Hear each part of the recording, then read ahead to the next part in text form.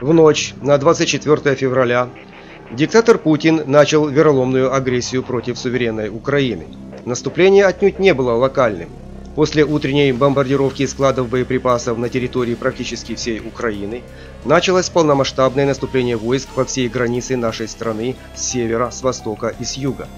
Продвигаясь в колоннах, бронированная техника врага пыталась захватить крупные города, а главное прорваться к Киеву, чтобы физически устранить законно избранного президента Владимира Зеленского и силой привести к власти подконтрольных Путину марионеток.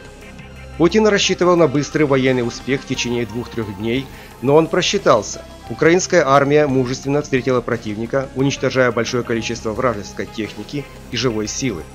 А главное, на войну против захватчиков поднялся весь украинский народ. К тому же простые люди и предприниматели перечисляют в фонд поддержки армии личные денежные средства. Для нас не важно, на каком языке ты разговариваешь, украинском или русском. Если ты готов умереть за Украину, ты настоящий украинец. Если же не готов, ты просто гнида. Часть таких гнид удрали с Украины в первый же день после начала обстрела городов.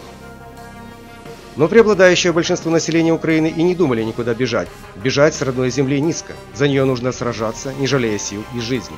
Вот такой у нас менталитет. Мы уже 30 лет живем в свободной независимой стране, и с этим уже ничего не сделаешь. Не случайно десятки тысяч мужчин добровольно вступили в отряды территориальной обороны. Уже не говоря об опытных военнослужащих запаса. Все имеют очень высокий боевой дух и умело сражаются за каждый метр своей земли, за каждый дом, проявляя массовый героизм. И это не пустые слова. Ни один крупный город врагу не удалось захватить. Поэтому со стороны Украины война имеет подлинно народный характер. Этим и объясняются огромные потери врага. Всего за несколько первых дней войны было убито около 5000 российских солдат. Таких потерь Россия еще не знала в 21 веке. Чтобы скрыть от общественности количество жертв, за войсками везут передвижные крематории.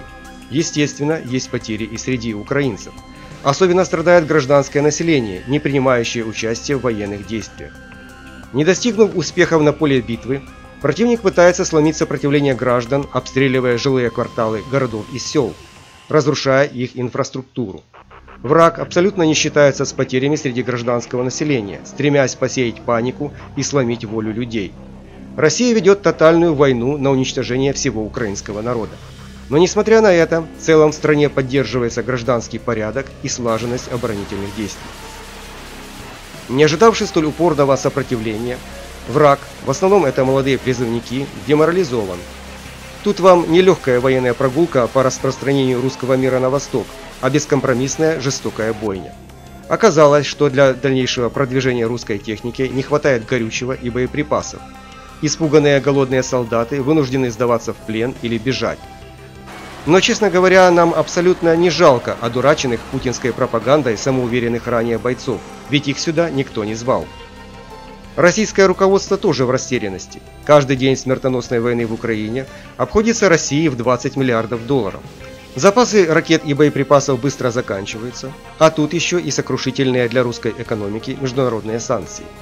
К нам же оружие и боеприпасы регулярно поступают из соседних и дальних стран, осудивших преступления путинского режима.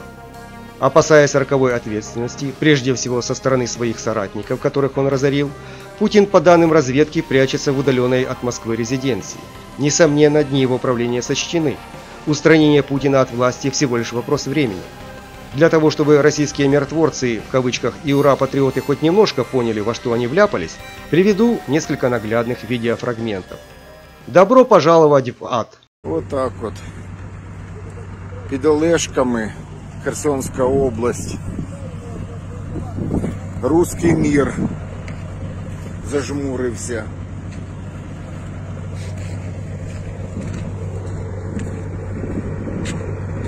Ну все, красавцы. Хотят ли русские войны, блядь? Ці вже нічого не хочуть, блядь. Ти що розпиздували їх, нахуй? Ну да, блядь, вы ебать, сколько снарядов, нахуй. Они вікно открывать, я ебал, нахуй. Мы с собой поделись, нахуй. Це пизда, диви, сколько снарядов, ебать. Вся руська техніка, нахуй. Каски. Диви, воно що аж земля гаряча тут, нахуй. Ну.